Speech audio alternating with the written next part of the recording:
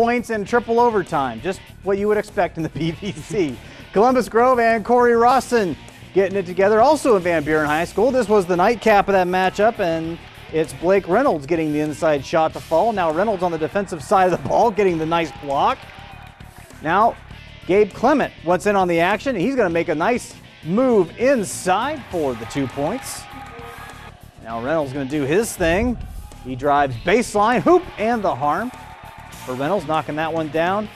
Now dishing it inside, Tate Bernesser as he gets the contested 2 to go.